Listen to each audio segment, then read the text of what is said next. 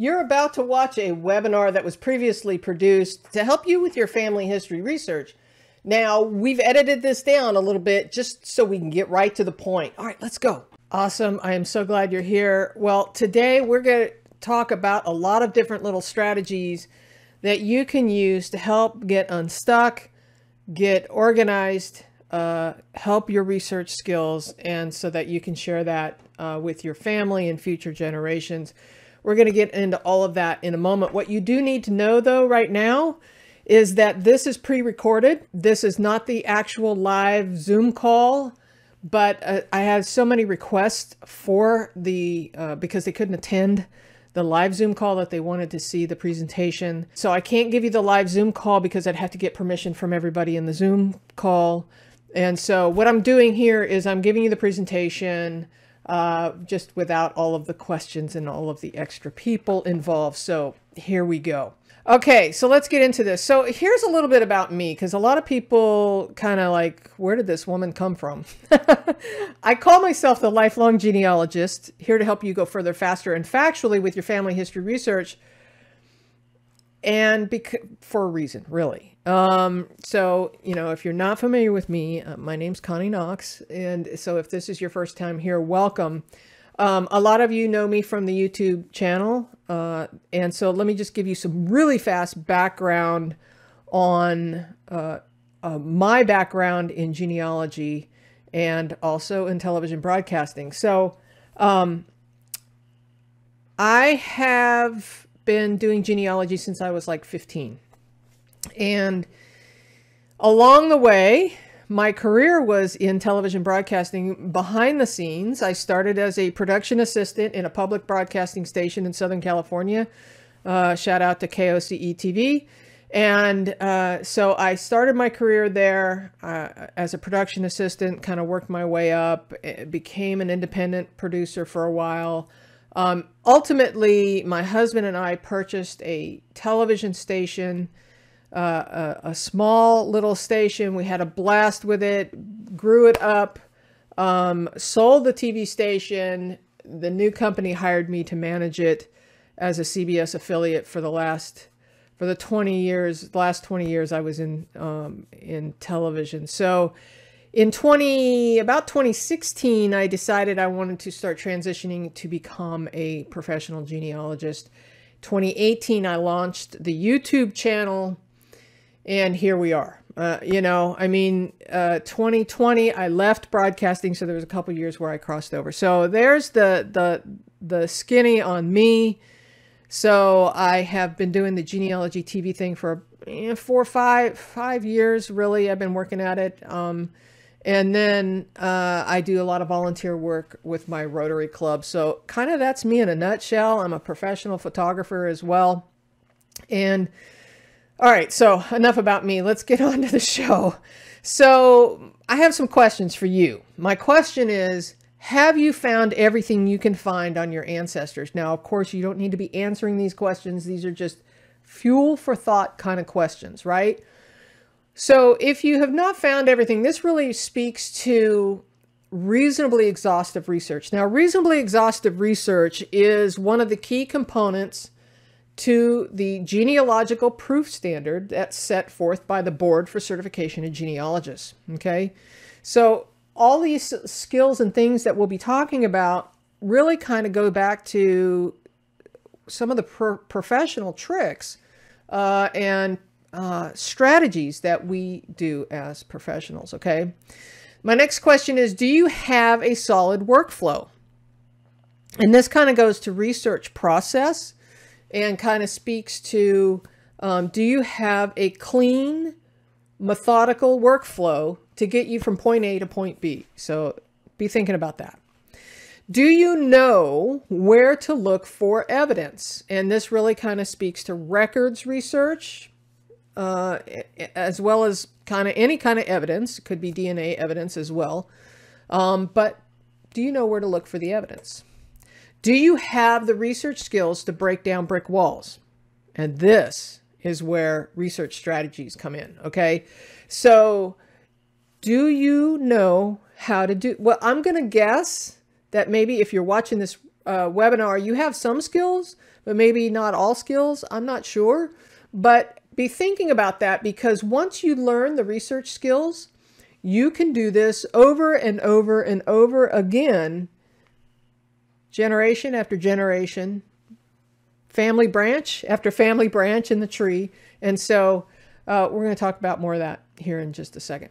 All right, so some of the challenges that genealogists face are kind of a lack of records, maybe reading the records, the old script, or just some of the nuances that are within the records and not understanding how the records work. Research skills in general, not knowing how to do genealogy research. You don't know where to look, maybe, for the records or for the evidence. Maybe there is a lack of participation by the family, like, I don't want to talk about it, or I don't want to take a DNA test, or whatever the story is. You might have a lack of participation, or perhaps the family is not around anymore. Time might be an issue for those who are working, or for whatever reason, time might be an issue. Geographic location. So maybe you are in a different location than where the records are, and so you can't physically go there so easily. And so you should know that not everything is online. And so there are tons of records that are available, but you sometimes have to be there in person. So what can we do about this? We can learn smart research strategies. We can gain the research skills needed to help get us unstuck. Now, can you get unstuck in every situation? No. I'll be frank. There are some times that we can't solve the problem. And, that's the way it is. But if you have the skills and you understand what it is you need to do, and you go through that process and you still can't get unstuck, then that's the way it is. But most of the time, I have had good success breaking down some brick walls using these skills. All right, so how do we do that? How do we get unstuck? We can get organized, for one. I was emailing with a gentleman the other day who said, you should see my office. I got boxes everywhere. Well, we need to kind of get organized. Now, it doesn't mean that you have to take your entire life and turn it upside down and spend the next 2 years, trying to get all those papers and stuff in order. What you do need to do is kind of get the stuff. Well, we're going to get into that more here in a minute, but we need to get focused on the areas that we need to get focused on.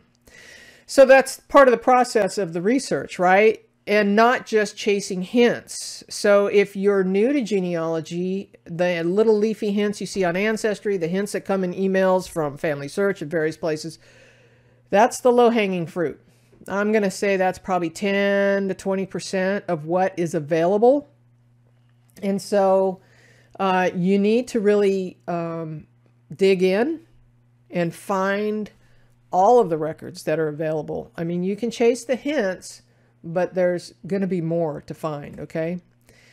Clan research. Now, when I'm speaking of clan research, I'm talking about the immediate family, husband, wife, and children of the immediate family, but also we want to talk about cluster research. So cluster research is also known as the FAN Club. Shout out to Elizabeth Shown Mills, who created that acronym. The FAN Club, if you're not familiar with it, is Friends, Associates, and Neighbors. And this cluster research, in combination with the immediate family research, will help tie records together. And that, we could talk about fan club research all day long. That is a huge strategy in itself. And as is getting organized and the process of research. These are all different strategies, but when used in combination together can be very powerful. Okay. And then we want to get focused on our research and how we really dial into one target ancestor. We'll talk more about that here in a second. All right. So tips for what you can do to start right now to improve your research process is to get focused on that one target ancestor. So a lot of times when we are researching, we'll be you know, chasing hints all over the tree, and we'll be, you know, just popping all over the place, chasing the hints that are coming in emails and whatnot. Let's get focused. I don't know if you have to I was looking for a sticky note. I don't know if you have to take a sticky note and put it on your monitor or whatever you need to do. You need to say, this is my target ancestor who I want to learn more about, whatever that is. So kind of think of it as the who, what, where, when, why, and how. Who it is that I want to research. Where do I look and where are they, right? When did this occur? What is the lifespan of this person to the best of my knowledge? You know, who, what, where, when, and why. You can make up whatever that question is to create a good research question, right? And then how are you going to go about looking for it? So, you know, and the whole how you're going to find those records is another strategy in itself. But we want to get those records organized. So like the gentleman who had boxes all over his office and file folders everywhere, hopefully he knows, at least if he's got one target ancestor in mind, he knows exactly where to go for some of the records, or all of the records, really. We want to find those records for the target ancestor only. We don't need to reorganize our entire office. We just need to find the records specific to this one research question in this one target ancestor, okay? And then gather everything we know about that target ancestor and the immediate family. So that'd be the clan, the husband, wife, and children, and maybe some siblings to that person, maybe siblings to the spouse. So let's be thinking about that. So that starts to speak to the cluster research or the fan club research. So we want to grab all of those documents for that person and start abstracting the details. All right, so I get some pushback sometimes about this because people don't want to put in the work for this. But if you are really stuck on a research problem, this is part of the process that you need to go through in order to get unstuck. And there really is a method for this, and there really is a reason for this. So to abstract the details from those records, you need to first transcribe. And that literally means typing it out exactly as you see it. For example, a will. Exactly as you see it, you know, you start with quotes and you put all the information in there and end with quotes, and then source it as to where you got this information. Okay, so now you've got a transcription of all that information. So then you make a copy of that and you take out all the boilerplate language. That's the, you know, if a will starts out, I, Connie Knox, of sound mind and body, do hereby set forth my hand. All of that stuff, Connie Knox is the only thing you abstract, right? I mean, all of that other boilerplate language comes out, and what you're left with is all of the people that are named in the document, the dates, the places, all the stuff that is not typical boilerplate language. That is your abstract, once you've pulled out all the boilerplate language. So you want to abstract all that information, and you want to put it into your research notes. Okay, so I could talk about research notes for a week, because research notes, in my opinion, I say this all the time, research notes are the most important document in your files. I keep one for every ancestor. Sometimes I'll do one on a couple if I don't, like a husband and wife couple, if I don't have a lot of information on them. But eventually, when I start getting enough information about each person, I will break it apart into 2 individual sets of research notes. So research notes, you want to keep them in chronological order. That's all I'm going to say about research notes right now. But I promise you that's a whole other strategy that to keep good quality research notes. So all that abstracted information goes in your research notes, okay? You want to get to know the Family Search Wiki. If you are not familiar with the Family Search Wiki, what you want to do is go to familysearch.org and then click on, I think it's the search tab, drop down to Wiki. So this is your place to go. You want to bookmark this. This is your place to go for everything in the world of questions. Where do I find a birth record about so-and-so? Where do I find a will for, you know, Randolph County, North Carolina? Wherever it is, whatever it is, the Research Wiki is a great resource. Now, there is another one that's not on the list here. Cindy's list is another one that is a good resource. There are several good resources out there, but this is my first stop at the Family Search Wiki, so get comfortable with it. The state archives in the area in which you are researching is another excellent location, and so you might want to start getting familiar with that.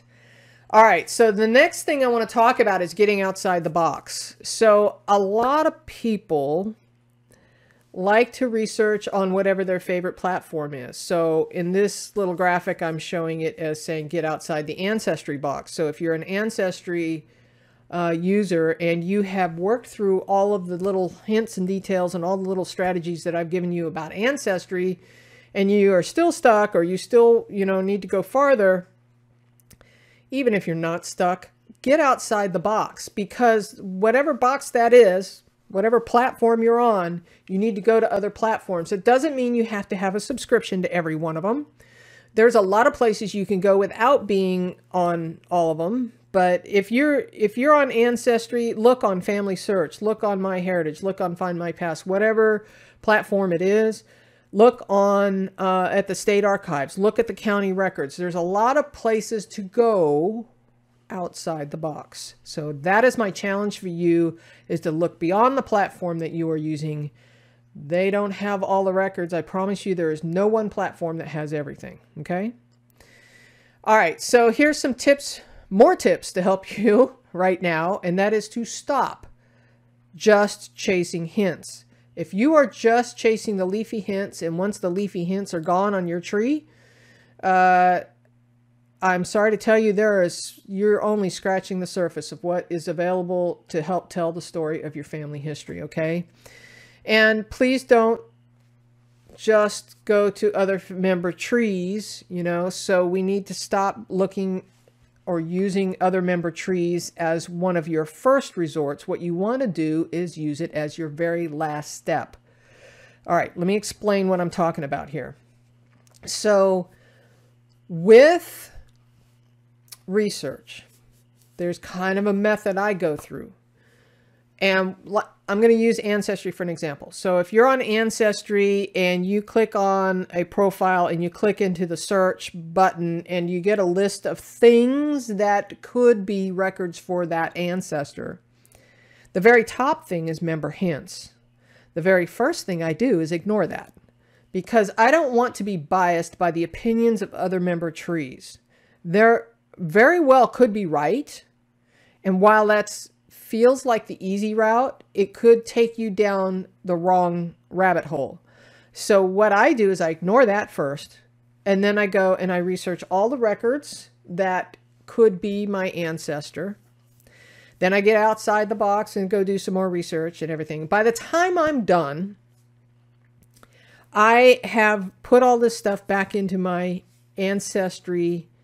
I use Ancestry as my primary, but I have accounts everywhere, but Ancestry is my go-to place. I use Family Search a lot. I use MyHeritage a lot. I use them all, but I use all of the other ones as research tools, and I will fill out the trees on those other ones in the areas in which I'm researching. So I've done all this research, right? So I come back to Ancestry after I've done all the research. I found all the records that I could find. Then I go back to member trees, and I use that as my last step. And I'm really just looking to see if I missed something. More than likely, after I go through my whole process of researching everything, more than likely I have all the records.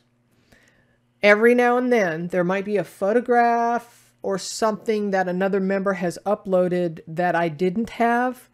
But the reality is, by the time I'm done, and I don't mean to sound arrogant here, but by the time I'm done doing my research process, all the other member trees are copying from me, because I did the deeper dive, I did the deeper dig, and found the records that weren't so easily found on the low-hanging fruit in the hints. Now, I will go chase those hints as well, because it is easy to grab that first.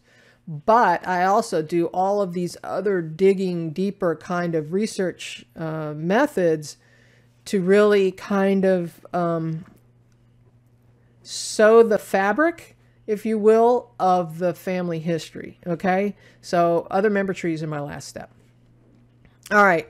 One of the things you need to also do is start to understand the records. So to learn how the records were kept, where they were kept, what symbols and acronyms mean within the records, what, you know, some of the language, like in a will, some of the language might be unique, and to find the original source. So kind of learning how each record set works is really important. Okay. Correlating your evidence is one of the steps that you'll need to take to really weave that fabric together. Okay. So here is an example. This is super simplistic example of correlating evidence of the fan club for a fake family, right? John Doe and his wife Jane Doe and his son John Doe Jr. I totally made this up, but you get the idea. It shows the name, the age at the time of the record that was created, the record date, the source. So the very top line there is John Doe, and it is a Civil War muster roll. And I could leave a link in there if I wanted to, or some sort of source citation as to where to find that. Now, depending on the types of records and types of correlation that you want to do, this could expand greatly to be many columns. The cool part about doing this in either an Excel or a Google Sheets kind of program is that you can sort this document. So I have done extensive research on some of my ancestors where I might have the whole community in an Excel spreadsheet, and then I can filter by name, which is kind of cool. So that helps you truncate or find other family members that you may not have been aware of in the community. And then you can really start to put together this network of family using correlating evidence and doing this for census records or whatever. Okay. All right. So your mission, should you decide to accept it, would be to get to know the Family Search Wiki, the Ancestry card catalog. Whether you're a member or not, you should learn how to use the card catalog at Ancestry. And I believe you probably would need at least a free guest account to do that. But it is very helpful in finding records. Get comfortable with, all right, I'm going to stop right there for a second. I want you to get comfortable with being uncomfortable, okay? Because there are some places that are going to be difficult to navigate. I think State Archives Online is probably one of the more challenging ones because there's just so much information on there that the websites can feel a little daunting at first. So you need to get comfortable with the state archives in the areas or states in which you are researching, or the countries maybe in which you are researching. And this is also the states in which your target ancestor. So we talked about that in the beginning, your target ancestor. What is your research question and who is it that you're trying to solve for? And so you really want to get to understanding the states in which your target ancestor lived and what resources are there, including county records.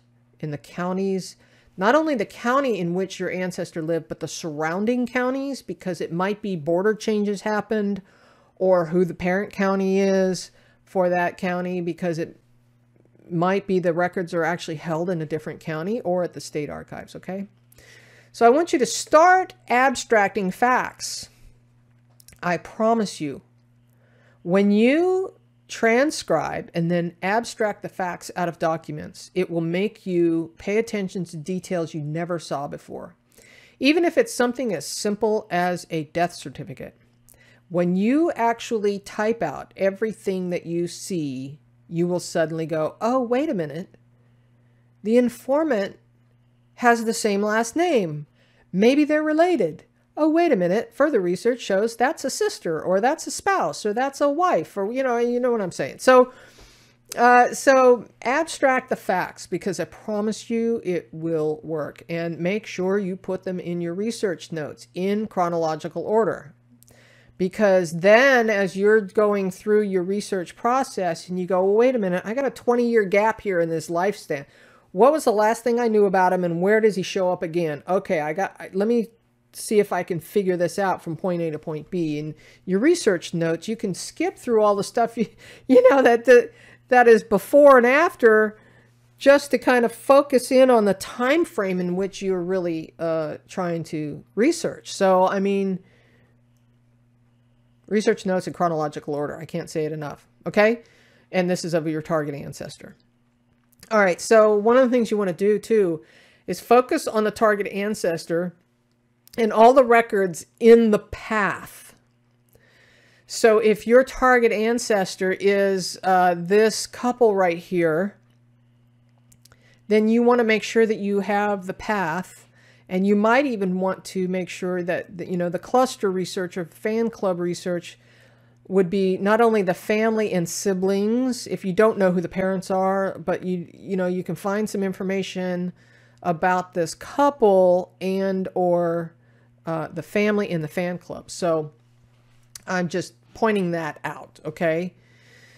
So hopefully going through all of that process, you will be able to find success in breaking down some of those brick walls, or maybe just climbing over them. Okay.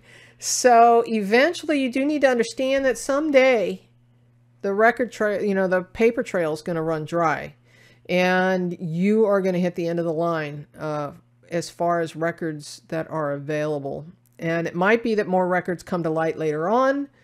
They get unearthed from some basement in some county courthouse somewhere or whatever. But, you have to come to the realization that eventually, you will come to a dead end. It could be hundreds of years or not. But anyway, so you just need to be mindful of that. But you have to do that reasonably exhaustive research to discover whether you have hit the line or not. All right, so my question for you is, have you found everything? Now, again, this is rhetorical questions. You do not need to answer them, but it's fuel for thought. Have you done your reasonably exhaustive research on your target ancestor? And do you have a solid workflow, the research process? Do you know where to look for all of the evidence and where to research those records? So my next question for you is, do you have the research skills to break down those brick walls? Generation after generation, branch after branch. So do you have the skills needed to help you with those family history problems? Now, I'm going to show you a clip from another webinar where you can learn the skills needed to help you with those problems. Once you learn the secret sauce, it's really best practices that you can use over and over and over again. These are skills you can learn.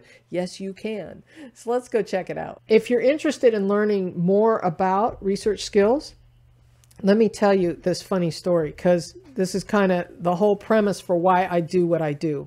I am a photographer. I like to take pictures. It's mostly a hobby, but I like to take wildlife photography, pictures of bears and birds and fox and whatever I can. Nature photography, I like, landscapes and scenery and stuff. And so I belong to a local camera club.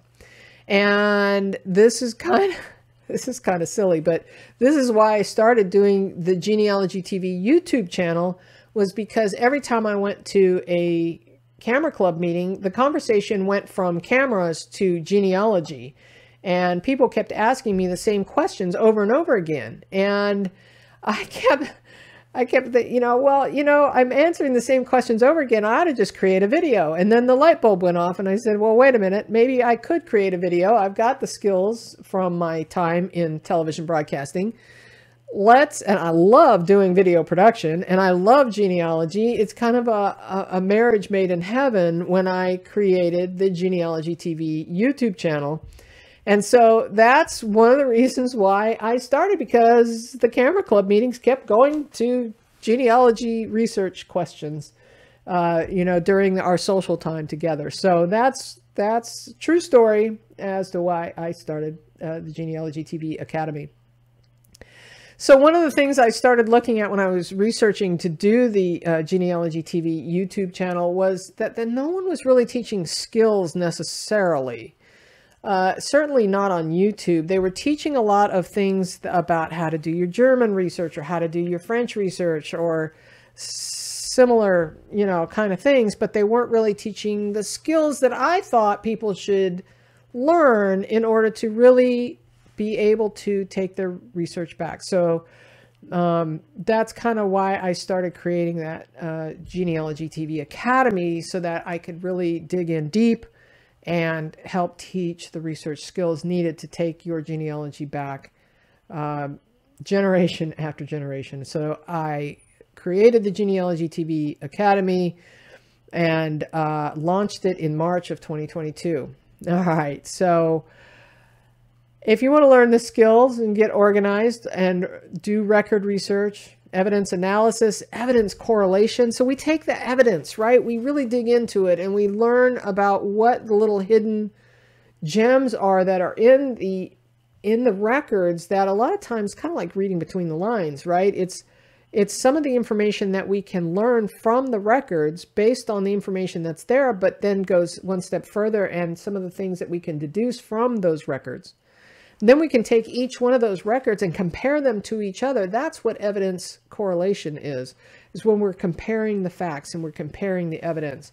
That is correlation of evidence, because that is a skill in itself and teaches you how to prove pieces of your lineage based on the correlation of evidence.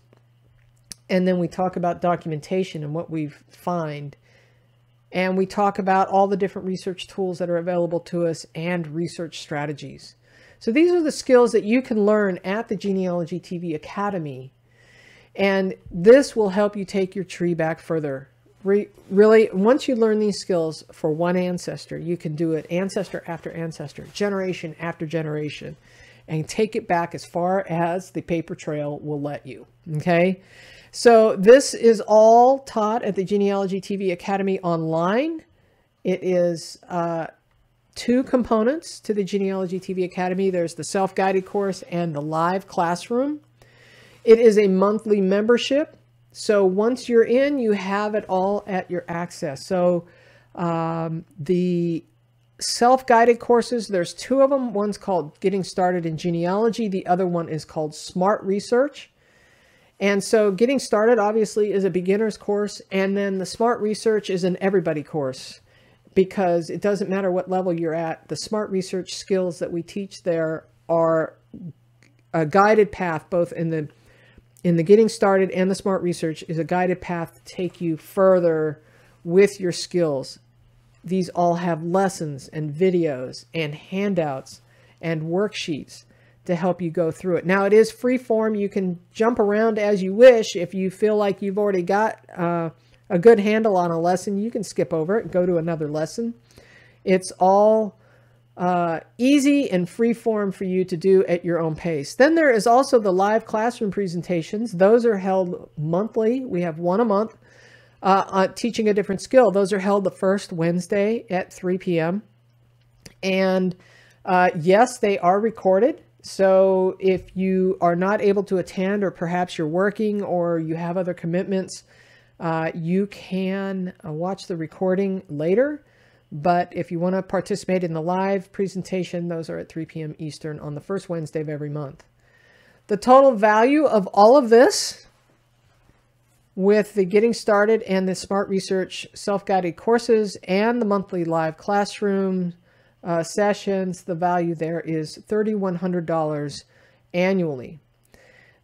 Like I said, this is a monthly membership, and with that also we have a Q&A, because a lot of people have questions. So I have what I call office hours, and those are once a month. They are an hour each, and they are also on Zoom. And those are the third Wednesday of each month at 3 p.m. And yes, those 2 are recorded. So if you were to send in your questions in advance, I will answer them on the live presentation. Or you can also join the Zoom class live and ask questions right off the cuff, and I will do my best to answer them. So that's all Both the live presentation and the live Q&A is once a month each. So we meet every couple of weeks. And so with that, the value annually brings us to $5,500 a year. And the handouts and the worksheets also are invaluable. Those come with each of the live presentations.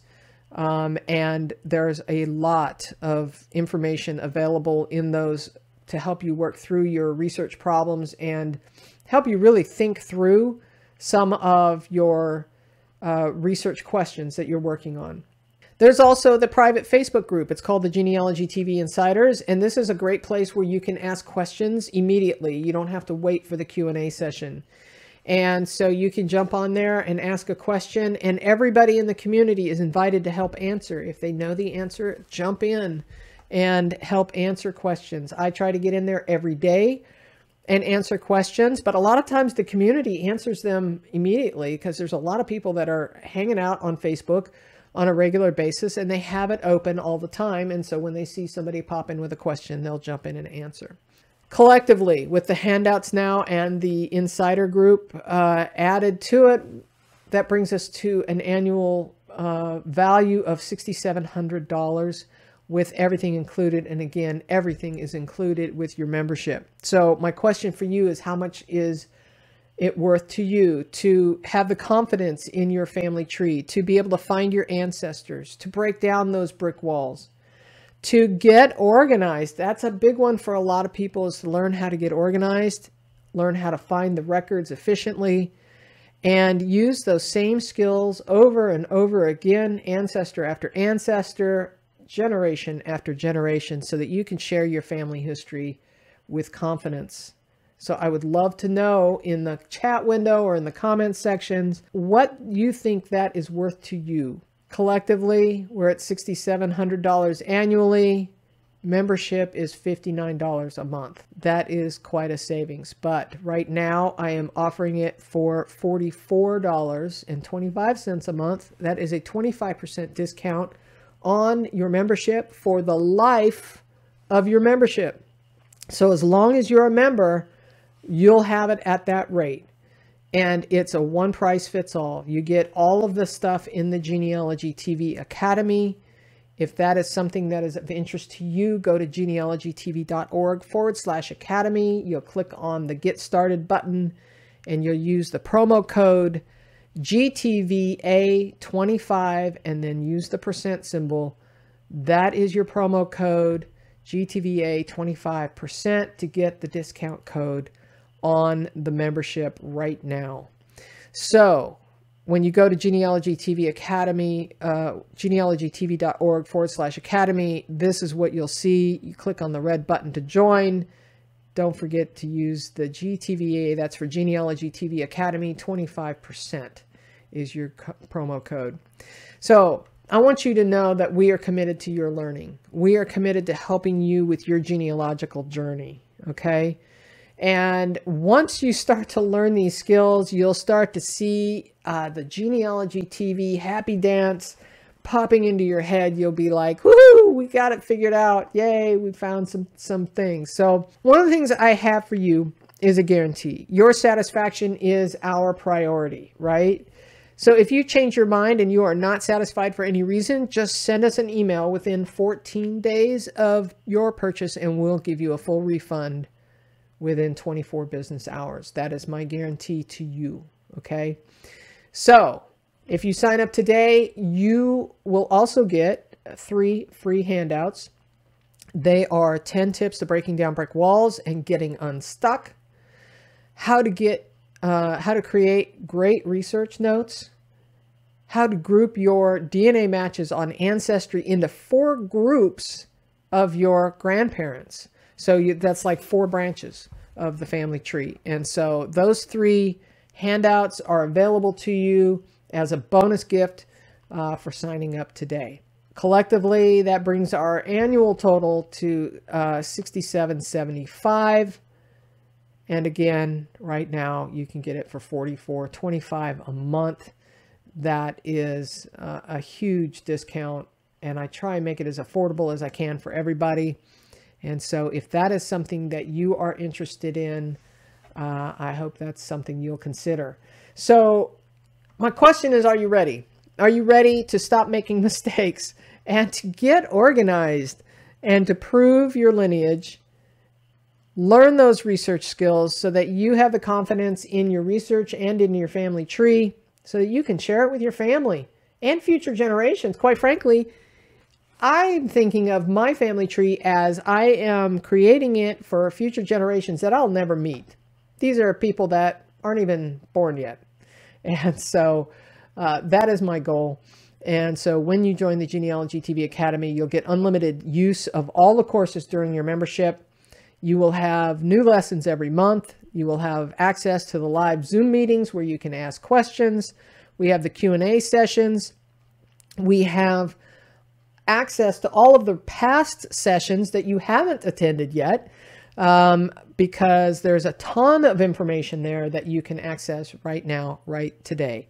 And of course, the handouts and the worksheets and access to the Genealogy TV Insiders group. This is a private group. You won't find them if you search them. You have to be invited. Okay.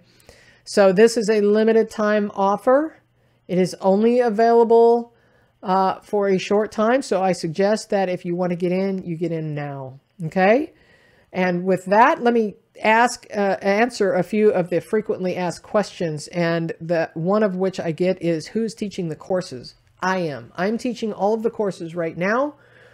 If you like what you've been seeing on the Genealogy TV YouTube channel, then I think you'll appreciate what you're finding in the Zoom presentations as well as what you find in the online courses. And I will be adding some more instructors with time, and to give you kind of a different perspective on some of the skills that we teach. Okay. The courses are, all of them are recorded and available. This is a question I get a lot. Is this the same as the Genealogy TV membership on YouTube? No, it is not the same. And so those are completely different. And so that question really is referring to the Genealogy TV memberships, either at the support level or at the information access level. The information access level folks over there on YouTube get the handouts. They are different. 95% of the stuff is different. There might be a tiny bit of crossover once in a while, but for the most part, they are completely separate. And it's the same as it's separate for the Patreon folks. No, it's not the same. So how long will this presentation be available? For a very short time. It's really only going to be available probably for about a week. So depending on when you are attending this presentation. So now is your chance to get that 25% off. Okay. And so if you have any questions, feel free to ask them at help@genealogytv.org. I would be glad to try and get in. Either me or Ashley will try and get in and answer your questions as quickly as we can. Okay, and with that, I really appreciate you attending today. Thank you so much, and we will see you hopefully at the Academy. All right, we'll see you later.